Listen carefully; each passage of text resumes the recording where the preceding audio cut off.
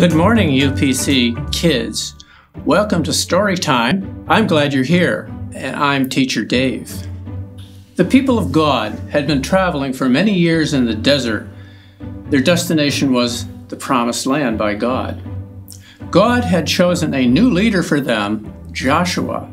They found when they got to the city of Jericho, it was a scary city with a lot of warriors inside, a lot of barriers and fortresses, and they were not welcome inside.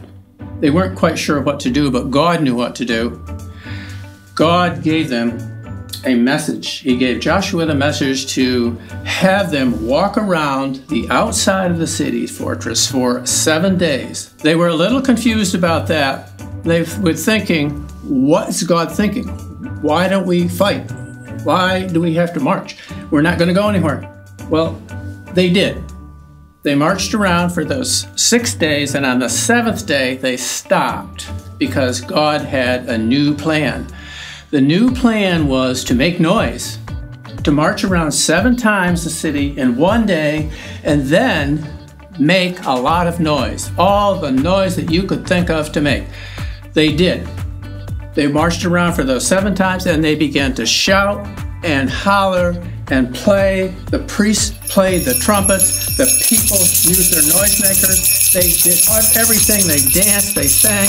They made extreme ear-splitting noise, as much as you could ever imagine. The walls simply crumbled. They came crashing down. The whole city crumbled. Everything came down. God's plan worked.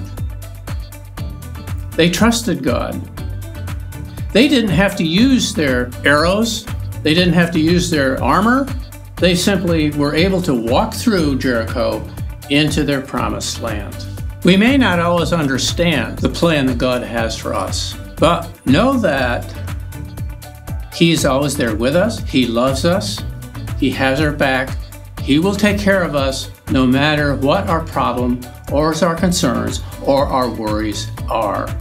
Just like the people in this story. There was a period in my life where I wasn't sure of things, where I had been sick, I had to have an operation, then I retired, then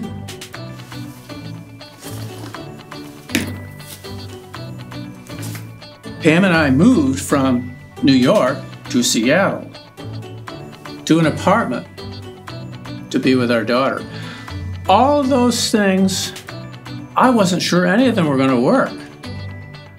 But, you know, they did. We prayed, we trusted God, and it worked out fine. We came to UPC.